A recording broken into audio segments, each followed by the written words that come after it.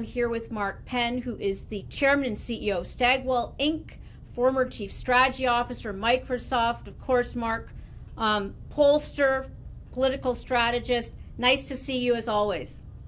Thank you. Nice to be here.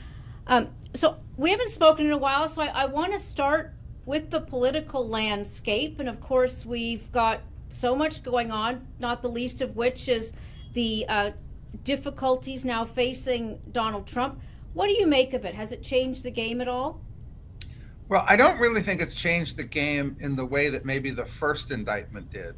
I think that Donald Trump's campaign was sort of moribund, and then he got indicted by Alvin Bragg in New York, and that kind of lit up the board. And now, you know, it's another indictment, ho-hum.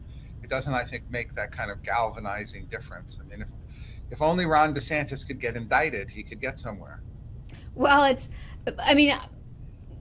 don't want to get too much into the Alvin Bragg, of course, but I do think that this one is seen to have more seriousness, consequences for our candidate. But you think it's really, from what you see in the polls and what you've gleaned just from watching this, it really is more a rallying cry for his base?